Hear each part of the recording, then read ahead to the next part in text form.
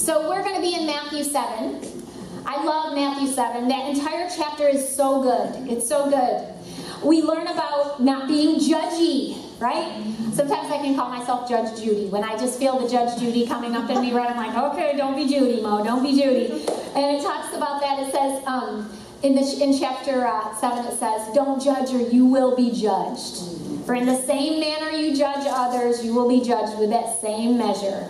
He talks about not being a spiritual hypocrite, right? Noticing the speck of dust in our brother's eye when we have a telephone pole in ours, right? Jesus just could lay it out there. He's like, don't forget the plank that you have in your own eye. Get your eye, get your eye off your brother's little speck. Verse 7 talks about ask and you shall receive, right? Seek and you shall find. Knock and the doors shall be opened. Oh, Jesus, you're so good. He's teaching about us asking our Father to help us when we're in need, to knock and keep knocking, to seek and keep seeking. And just chapter 7, 13 through 14, I love this one. Talks about entering through the narrow gate. The narrow gate. Wide is the gate, broad is the road that leads to destruction, but small is the gate and narrow is the road that leads to eternal life. So if you've been to our house, you know we have a very narrow gate on our property. It's very narrow. And so we named our property Narrow Gate Estates. Estate, because there's only one there. So, Narrow Gate Estate. And we did that because, the world might think, oh yeah, they do have a narrow gate, right? It makes sense. But really, we named it that because we're so excited about sharing with people about entering through the gate of Jesus Christ. Yes. Amen? Amen? Our only way to heaven. Chapter 7 goes over good and bad fruit. It says a bad tree can't produce good fruit, and a good tree can't produce bad fruit. Chapter 7 is about building your house on the rock. The rock, which is Jesus Christ. Chapter 7 is so rich. If you have never read Matthew 7, go home tonight. I want to encourage you to study it when you get home. So we're going to be in Matthew 7:12. So in everything. Everything means what, ladies? Everything. Everything, right? In everything. Do to others what you would have them do to you. For this sums up the law and the prophets. We need to focus on doing unto others what we would have them want them to do to us. And it reminds me of Mary Kay Cosmetics. Doesn't it you, right? I'm telling you, I used to sell Mary Kay Cosmetics. And Mary Kay Ash, she was a brilliant woman who started this company. And she ran the company on the golden rule. Do unto others as you would have them do unto you. And I had to learn that, I read her book. They made you read that book. But she was like, you need to treat your customers like you would want to be treated. You need to treat your business associates like you would want to be treated. This is how Mary Kay Ash ran her company. And it was great. It's still running great today. But you guys are like, great, Mo, you're going to teach me what we learned in kindergarten tonight, right? After 11 years of Unforsaken, you're going to teach the golden rule. Yes, I am. That's what we're going to talk about tonight because we all need it. We all need it. And I'm also going to venture to guess that a lot of us are going to feel convicted tonight. Yeah. We're going to feel convicted because incorporating the golden rule into every area of our lives really isn't 101 teaching. It isn't. Doing unto others as you would have them do to you takes spiritual maturity. It takes humility. It takes patience. And boy, am I learning. I am low on that one, right? It takes dying to people-pleasing. And these things, humility, patience, letting go of people-pleasing, they are the meat of God's Word. That's not milk. So recently, Tommy and I, we got up in the morning, we had our quiet time, and then I asked Tommy, got Eli off to school, and I asked Tommy the question that sometimes I'm a little nervous to ask because my husband is so busy, okay? I'm like, so what's on the schedule for today? I feel like because thank you, Lord, I get to work from home, but I pretty much base my day around Tommy because Tommy is everywhere, if you know Tommy, okay? So, I was like, don't set yourself up to get upset, Mo, if Tommy's idea of the day is not the same as yours. You know how we have to do that, right, ladies? Right? I said, so what's today look like? And so Tommy actually says, So I was thinking, I'm going to just take today and I'm going to just check stuff off my list here at the house. It's going to be just a really we're going to just do a punch-out list today. And I was like, oh, right? I felt like the angels were singing. My love language is acts of service, right? So I was just like, we are going to get so much done today. This is amazing. We're going to stay home and work. I was so excited, okay? This is what we're doing. So we're outside for about an hour, and I'm working on the garden, and Tommy's working on something, and all of a sudden I see Tommy go and get showered. And I was like, what are you doing? And he's like, I got to go. I just got called into a meeting. And now I got to put on a good attitude, right? Because my flesh wanted to scream, what about the punch-out list, right? This is what I was like. And I could feel Holy Spirit say to me, Mo, water your flowers and do unto others. And I was like, right? Sucked it all in, just started watering my flowers, went about my stuff, and I was like, okay. Because very quickly I remembered while I was watering the flowers that my husband pays for the flowers, okay? Let's be honest, all right? And if I want flowers, he has to go to work. So the coolest thing is I got my stuff done, and Florida, we're sweaty, right? I'm all sweaty. I'm in a tank top and shorts, and I was ready to go inside and take a shower, just ready to go in, and I felt almost like God turned my head to our pool, right? And it was like God was like, go. And I just, shorts and all, y'all, I jumped in that pool, and I got on my raft, and I was like, I'm kind of like the Brady Bunch.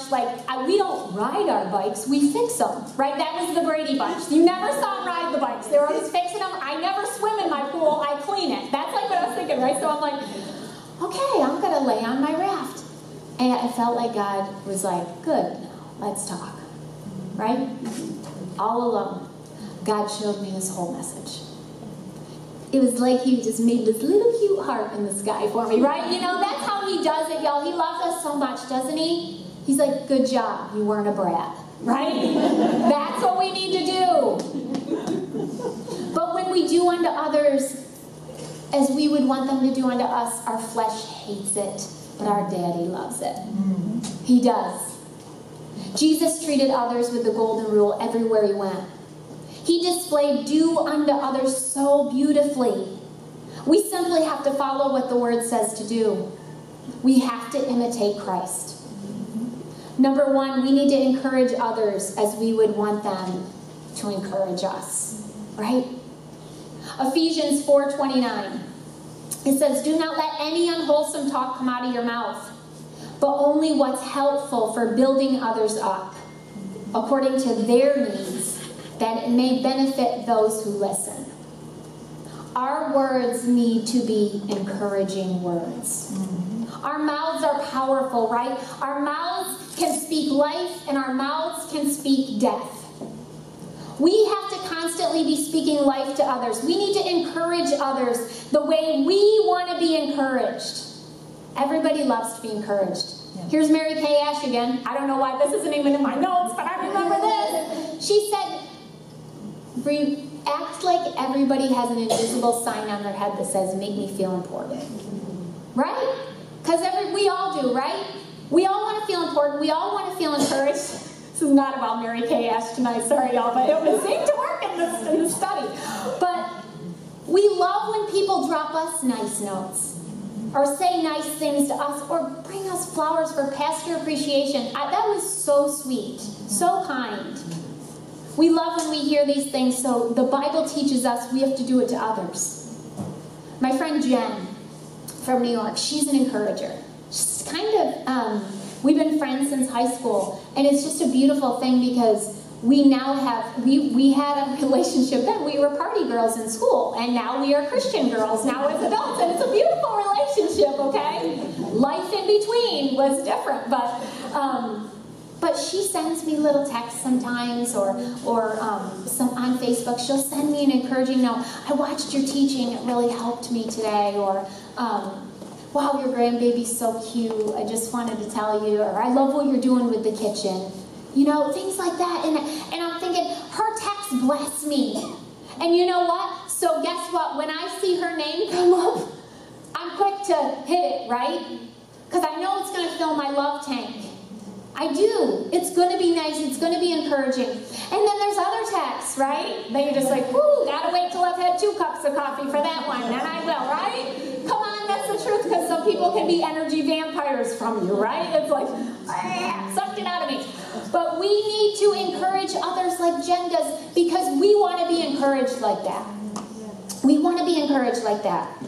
Hebrews 3:13 says, but encourage one another daily, as long as it's called today, so that none of you may be hardened by sin's deceitfulness.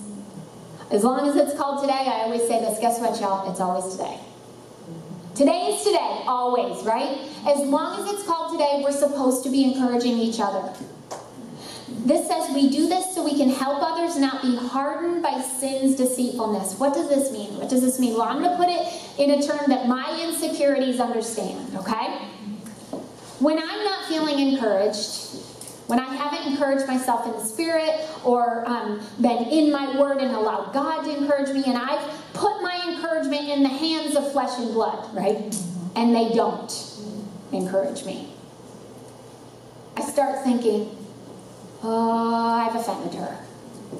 Oh, I said something to bother her. I don't know what it was. I can tell why does that one? She never likes my posts. She gives a heart to them. She doesn't give me a heart only if you like. What's that about, right? Oh, I can't stop worrying about this. I'm always going to worry about this. I did something. That person's mad at me. Come on, y'all. Anybody else? Yes. This is when our junk starts coming up. When we don't encourage ourselves already in the Lord. Come on. We combat the lies of the enemy, and we keep our sisters' arms held up in battle when we encourage them. You guys don't even know, right? You don't even know that you're doing that sometimes. When you're encouraging someone, you're strengthening them against the enemy. That's what this word says. 2 Timothy 4:2 says, preach the word. Be prepared in season and out of season. Correct, rebuke, encourage with great patience and careful instruction. God has shown me that my job is to help women think right. That's it. God said, help women think right. Because you know, y'all, I don't think right without the word. So he's like, I'll go with the one who stinks at it without me, because she'll stay with me, right? That's it, okay? Help women think right. But that doesn't mean that I'm the only one that has to teach it. God's actually given me the beautiful blessing of encouraging other women who have a gift to teach and encourage, to teach and help women think right. That's it. That's why on Wednesday afternoons at 1 o'clock, it's not the Mo Show every Wednesday at 1, okay? You're getting to see beautiful, beautiful teachers and encouragers on there sharing testimonies, sharing the Word of God, sharing encouragement. That's what we're getting to do every Wednesday at 1 on Facebook. If you're not on there, go on and like our Unforsaken Women page, please, because you don't want to miss that, y'all. It's good stuff. I am encouraged every week in that. I'm teaching this week. Tomorrow, I better get a message. So that's... But God called me to encourage these women in that, because we're supposed to encourage each other in our gifts. Encouraging these women is really probably one of my favorite things that I'm doing right now in ministry. We need to be encouraging each other who have different ministries, different women's ministries, and different events. We need to encourage each other by showing up for each other, being there. I was sad I couldn't make it. I had tickets to Samantha's Esther conference. I had tickets and I couldn't, because of a family thing, go to it. So I gave my tickets to someone else. I wanted people to show up, right? Jesus is coming back, y'all, and we need the full bride in action. Yeah. Right? Yes. We need the full bride in action, spreading the good news, getting people saved. We do this by encouraging each other in unity, not jealousy and competition. This takes me to 2 Corinthians 13:11. Finally, brothers and sisters, rejoice. Strive for full restoration. Encourage one another. Be of one mind. Live in peace. And the God of love and peace will be with you. Amen. Don't you love that? Yes. strive for full restoration. Who needed that tonight? Who walked in here mad at someone? Come on, y'all. Yes. Who walked in here mad at the person you came in with? Don't raise your hand, right? Don't raise your hand. We need to be a forgiving bride, right? I loved when Adam said forgiving. Someone needs help with forgiving today. That is so good, because we're the bride of Christ, and quite honestly, a lot of the times we look like Bridezilla, right? We do. But we need to forgive each other. We need to forgive sister so-and-so. We need to forgive as we would want to be forgiven. Colossians 3:13 says, bear with each other and forgive one another. If any of you has a grievance against someone, forgive as the Lord forgave you. You'll say, oh, Mo, you don't know how she treated me. You don't know what she said. You don't know what she did. Excuse me, I'm in women's ministry. I know how mean women are, okay? I do know, right?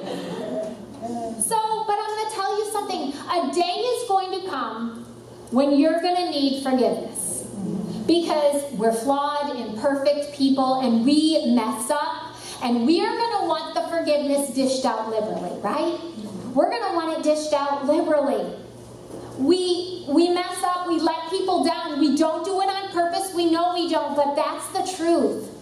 So when we're in a place to forgive, we need to forgive others as we would want them to forgive us, right? I don't have to remind myself to forgive others, because I know in my knower how much Jesus forgave me. Amen.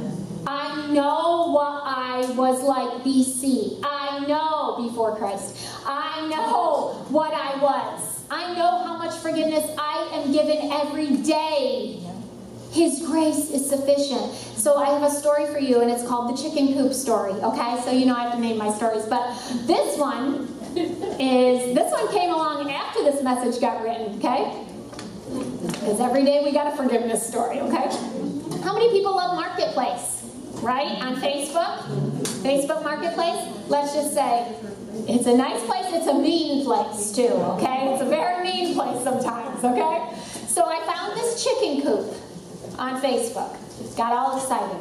Beautiful. Had it was made in all these pallet wood and this cute, these cute roofs, had the cute rooster on top and everything, and I'm like, Tommy, look at this price. This is going to save us a fortune. It comes with the run and all the feeding equipment and everything. So I got so excited, right? So I said, is this still available? Immediately, yes, it is. I was like, okay. And Tommy goes, ask him if we can send a deposit, and we'll figure out how we're going to get it, and this whole thing. So the guy says, it's beautiful. Everybody wants it till they have to move it. It's 1,500 pounds. You're going to need 4 grown men and or a pallet lift and and it's from us. I can't remember the name of the town, but it's an hour and a half from here, right? So I say to the man, Tommy got real excited. He's like, great, add that to my list. Pick up a chicken coop an hour and a half away that will break my back. That's a fun one, all right? So I said to the man, I said, okay, I have to figure this out, so I'm going to send you $100 deposit to hold it, and then we have to call a couple shed moving companies, something to figure out how to get this to our house, because we would save a lot of money. This was Wednesday, right, hon? Monday. So if you all know me, you know I cannot keep my Facebook app open. If you don't know that about me, I'm telling you. I post, I delete my app, I get off. Guess why? Because Mo is easily distracted, okay? So when I'm trying to study the Bible, and I'm like, oh, let's see what they've got, what they're talking about. I'm like, no. So I don't even keep the app up. I delete it, and then I upload the app when I need to post something, okay? So it's a lot of work and very stupid, but I have OCD, and it works for me, okay? So that's what I do, okay? So I didn't even have my app up for one day, working, busy, trying to call all these places. Nobody wants to move this, don't want to move it to Claremont, everything. So I guess on Tuesday, the man sent me 2 messages. Got my $100 the day before, okay? Sent me 2 messages that I did not see until Wednesday. By the time I got on Wednesday, this long dissertation from him about, I looked at your Facebook profile. You call yourself a Christian. And Christians do what they say they're going to do. And I'm a Christian too, because he said he was. And then I was like, because at first I thought, oh, he looked at my profile, he said he's a Christian. Maybe he wants to be mean. No, he's getting mean. Oh my gosh, right? And as you're reading down, it kept going and going. And I was like, and then you feel, you know how your whole body shakes from head to toe? I was like, this guy hates me. What did I do? Right? And so I started reading it to Tommy. Tommy said, oh, heck no. We are not buying that chicken coop, right? And I was like, Tommy goes, tell him to keep the $100. We're not getting. And I said, and I was like, and he goes, tell him your husband is very disturbed at how he questioned your Christian character. And I was like, I'm scared this is going to go out on Facebook, right? So I'm getting nervous. I said, my husband is very upset that you questioned my character. I'm so sorry. I try to study the Bible. And I was trying to be really nice and be like, but I just get so easily distracted. So I get rid of my Bible app and my Facebook app. And I'm trying to just explain to him. And then he goes, do you want it or not? Right? He was waiting for me to get back on. And I'm by this time I'm like, sir, I am a grace giver because I deserve grace, right? And I was just thinking in my head, but I go, Tommy goes, no, just say, keep your money, we don't want it. And I'm like sitting there going, y'all, I literally was so caught off guard. But Tommy goes, so for about 15 minutes, I kept being like, why does he think I'm not a Christian? Why does he looking at my profile? And I was like, all these things were bothering me. And Tommy goes, why do you care what the mean chicken coop man thinks of you? And I was like, but the thing is, like, I couldn't understand. He said he was a Christian, but I was like, you couldn't forgive one day I was away from my Facebook? Y'all, that was where it was so confusing to me, but I was like, I literally I had to seriously talk with the Lord and be like, I forgive chicken coop mean guy. I do. Because he's not saved, Lord. He needs to get saved. That's all I get. He thinks he's a Christian. He's not, Lord, because he's not listening to you, right? But you know that helped me, right? Y'all, we can tattletale to God. If you're struggling with your forgiveness, go tattletale to God. Amen?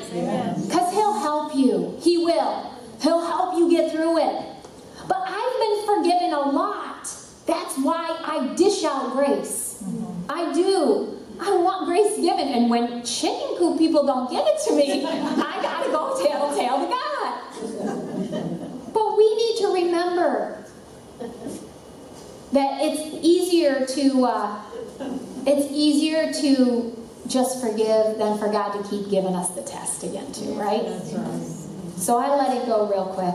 And then I said, I'm not getting chickens. I want a puppy. Right? That's what made me feel better. Okay? We'll talk about that in a little while. But we have to encourage each other if we want them to. We have to encourage others if we want them to encourage us. We have to encourage others, and we have to bear with others, right? The word says bear with each other. We have to bear with others that are in struggles as we would want them to bear with us. Bear with others, because time and chance happens to all of them. It rains on the just and the unjust. You better learn to bear with others in struggles if you want them to bear with you. You may not have lost a loved one yet. You may not have suffered great loss. You may not have experienced trials like the book of Job. Think about that. But guess what, y'all? We're gonna someday. Because our bodies will wear out. Everybody dies. Everybody loses loved ones. And so we have to know how to minister and love on people that are grieving. Job, talk about Job for a second. Job lost family members. He lost his farm. He lost his health. He lost his life in so many ways.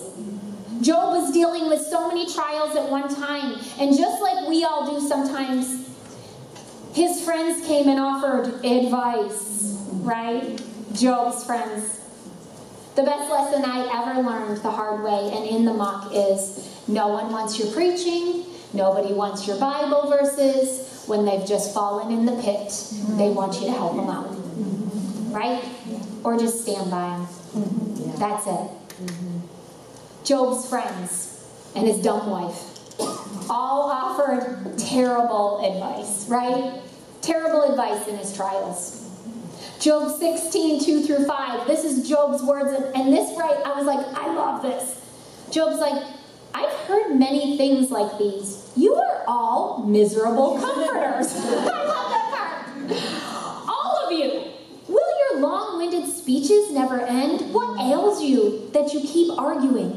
I also could speak like you if you were in my place. I could make fine speeches against you and shake my head at you. But my mouth would encourage you. Comfort from my lips would bring you relief.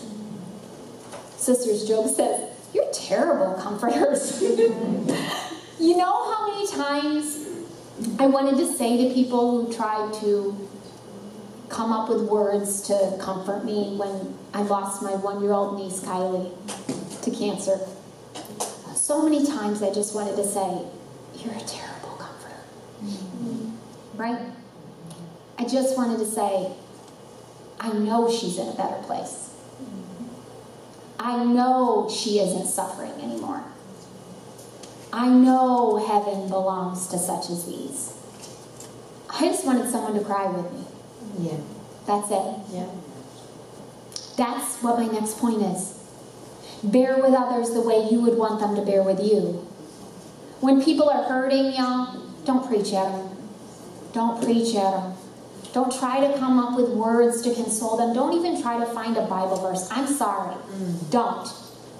Just be there with them.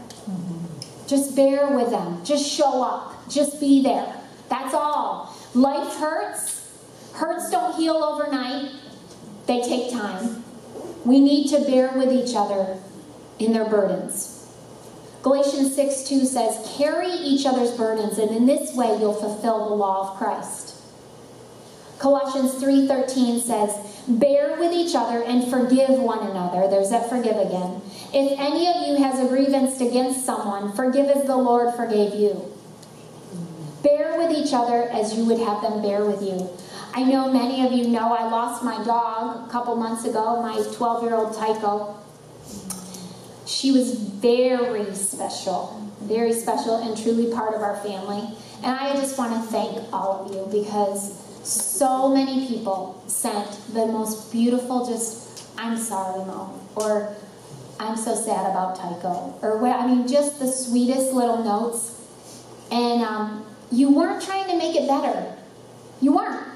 You just were saying, I'm sorry, right? I kept telling my Eli, it's good that we cry, because this is sad. And God gave us tears for a reason, right? Don't hold back the tears. Be sad. It's sad she's gone. The most helpful thing to do when people hurt is to just show up. My mother-in-law showed up. My whole family came. Curtis, my nephew, showed up in his police uniform to show respect. Stood with me out in the middle of the pasture. Gosh, I didn't think I was going to cry. As we dug her, he didn't say anything. But guess what? Curtis knew. Curtis was Kylie's dad. Curtis knew how to bear with someone. He stood right by me. My boys and their wives came. My grandbaby came. My little nephews came. My grandbaby gave me the biggest hug he ever has. I swear, he's not used to seeing me cry. Bear each other's burdens as you would have others bear with you. We need to do unto others with encouragement, y'all. And we need to do unto others in bearing with each other. We're talking about Job. And it's a beautiful line that Job says at one point in his book. It says, the good Lord giveth, and the good Lord taketh away. Blessed be the name of the Lord. We got a puppy. I didn't think I was going to get another dog. I really didn't. Till the mean chicken coop man came along. Just kidding. I have to laugh. We got a new puppy, a full-bred border, because when we had Tycho, we always said, we have to get a puppy before Tycho dies because I want Tycho to train her, because Tycho was phenomenal. Tycho never peed in the house, pooped in the house. Even to her dying day, Tycho died easy. I cannot even tell you. She didn't even act sick. I came home from work and she had just died. So I thought we had plenty of time for Tycho to train a puppy. So I really did not think we were going to get another dog because we were very hurt and very sad. But if you've had a dog in your house and then you don't have a dog, it's very eerie. Okay? Right? So when we decided to get our dog, her name is Hadessa. I named her from Queen Esther's Hebrew name. I wanted it to be biblical, but we call her Hattie. Hattie is no Tycho, but I think Tycho would love Hattie. We need to do unto others in bearing with each other. And we need to do unto others in communication and friendship. This sounds silly, but we need to talk about being a good friend tonight. Being a good friend. We're back to kindergarten again, y'all. This is what we're going to talk about, okay? We need to do unto others in communication and friendship by making an effort to reach out and not always expecting our friends to reach out to us. Right? By being the first to call or the first to reach out. Or when the Lord puts someone on your heart, He does it for a reason. Yeah.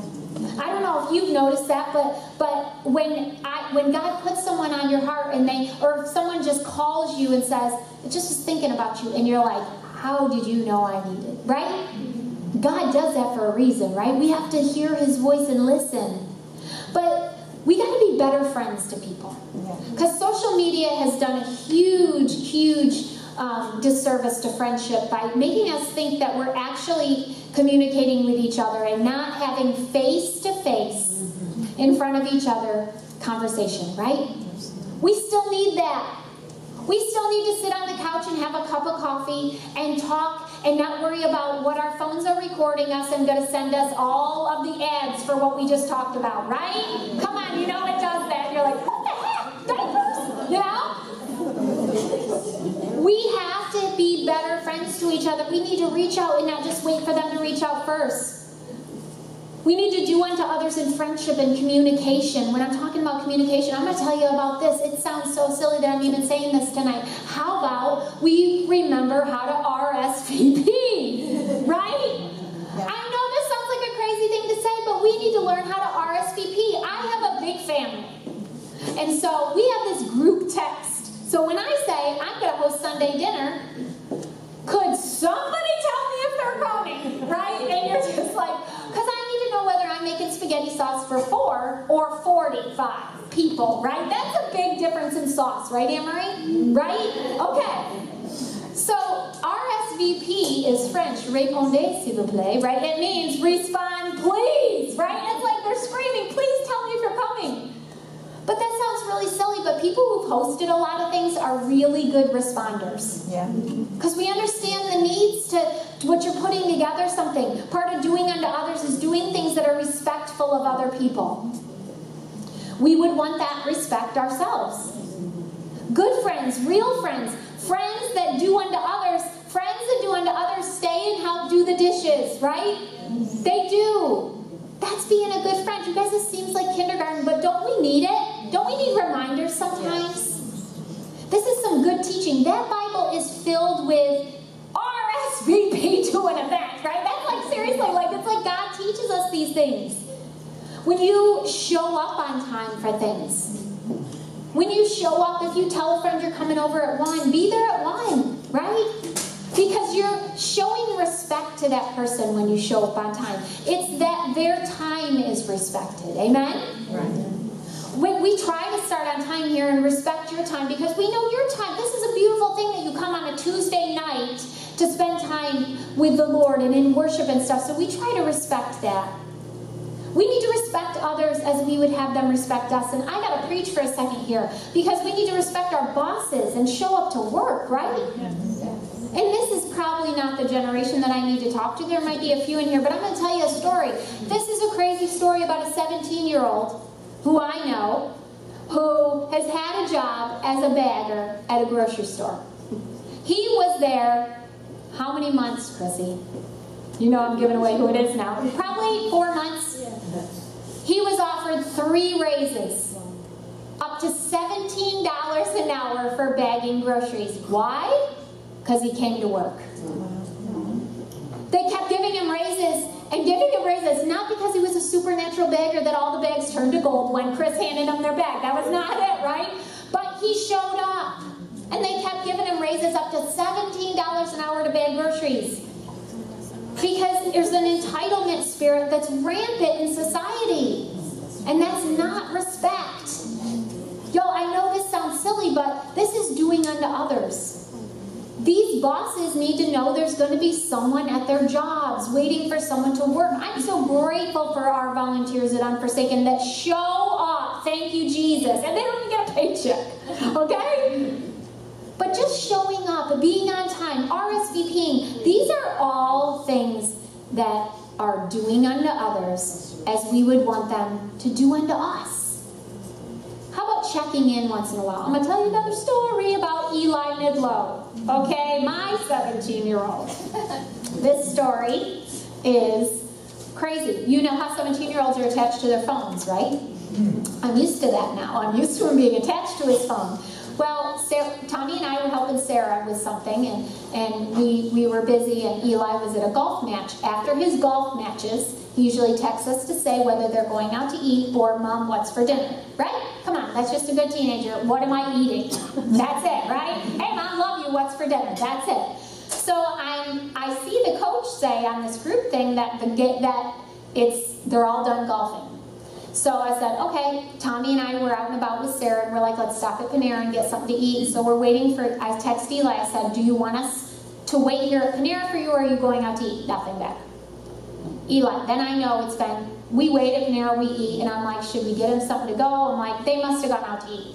Wait, no. Then we drive Sarah back to her house. We're doing something else to help. It's another hour. 2 hours of texting Eli. And then finally, about an hour and a half, I decided I'm going to text the coach, right? So I text the coach, which I thought was just the coach. Turns out I text the whole team. Okay? Sorry, Eli. But texted and said, Eli is not responding. He's never away from his phone. His phone's not going to voicemail. Like, could you tell me, did you guys go out to eat? Are you out at Buffalo Wild Wings or somewhere? And then all of a sudden, all the players, oh my gosh, I saw Eli leave it, blah, blah, blah, and all these guys, I go, oh, I emailed the whole team, right? Then I'm like, okay, right? So in the car on the way back, I'm in the back seat, Tommy and Sarah, and I'm just like, dear God, please let Eli's car be in the driveway, please let Eli's, and we live 20 minutes from Sarah, 20 long minutes. Remember losing the kids in the grocery store, and for 1 second feels like eternity, right? These 20 minutes I'm in the back going, and one kid put, I saw him snap his Snapchat, which, I don't know how to do any of this stuff, okay? I saw his Snapchat was Monta Vista Road, and then I was like, okay, that's our house, he must be home. And then the devil goes, oh, he's in a ditch on Monta Vista Road, right? You know, all the thoughts, all the bomb thoughts. He's in the pool at the bottom of, everything was coming to my head. So finally, when we pulled in the driveway, Tommy goes, his car's in the driveway, he's here, he stepped away from us, so I'm sure what that was, and da-da-da-da. So when we pulled in, I was like, I just kept coming in slowly, because I'm like, please, dear God, okay, his car's here, please don't let him be in the pool. I know he can swim, but I don't want you swimming alone when I'm not there. I really couldn't, something could happen, you know, up here. So I was like, pulled in, and he's in the family room, and he's watching TV, and we go, where have you been? And he's like, watching TV, right? And he's like, in the family room, and we go, Tommy goes, where's your phone? And he goes, it's charging in my room. And he goes, when have you been 2 hours away from your phone? He's like, he did nothing wrong. So I loved it because his coach, this is a funny side story, his coach loves a sermon.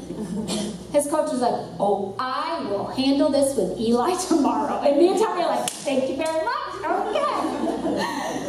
But we need to do unto others, y'all, as we would want them to do in communication and friendship, right?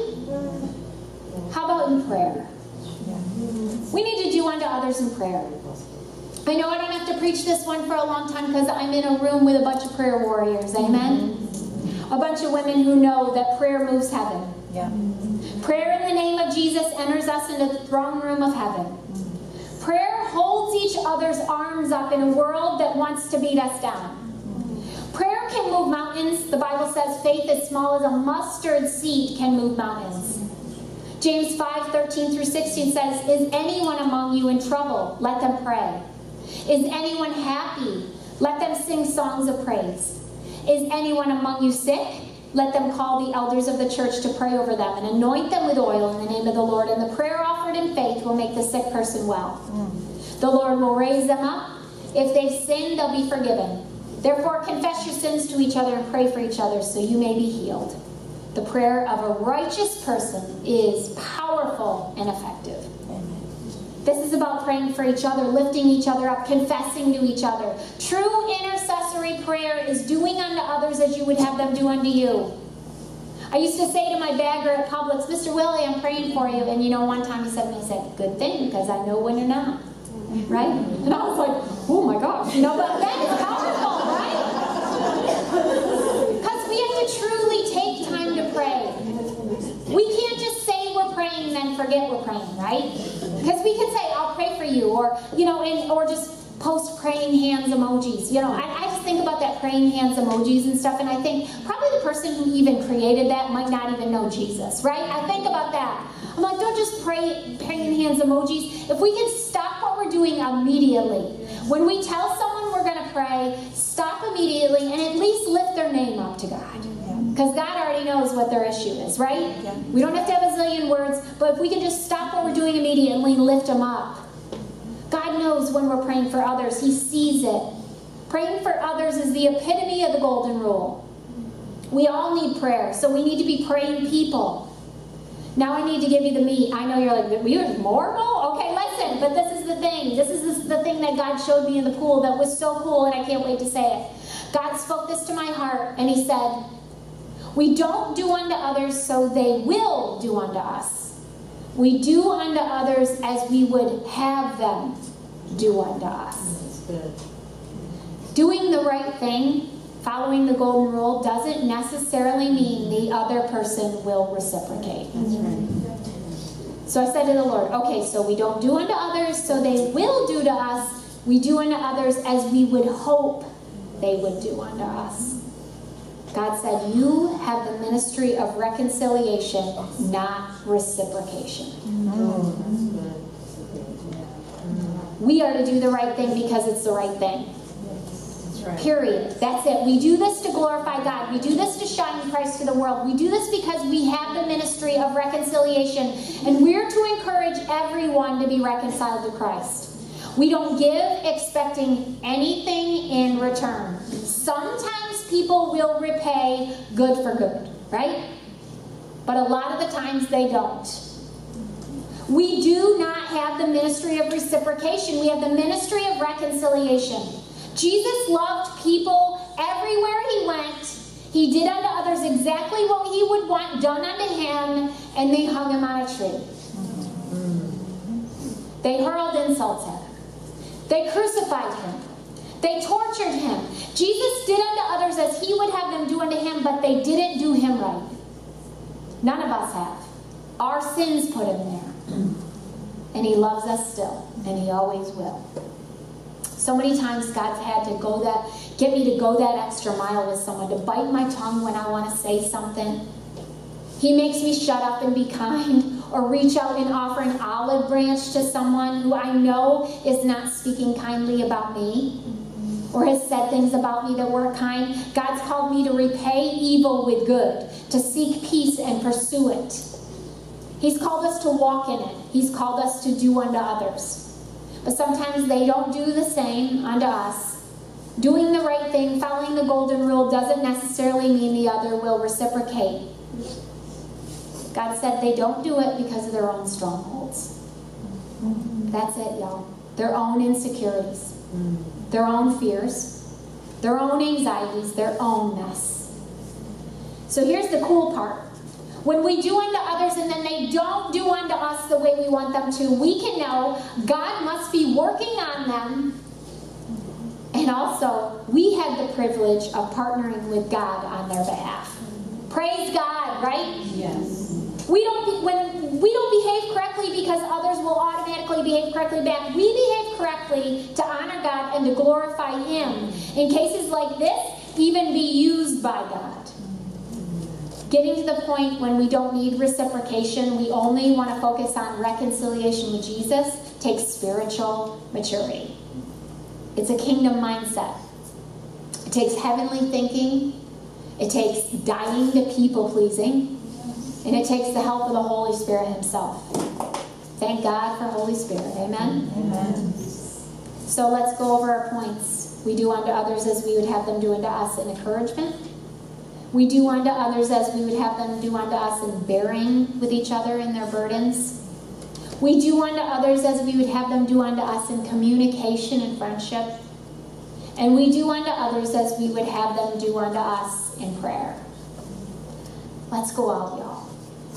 And let's do unto others as we would have them do unto us.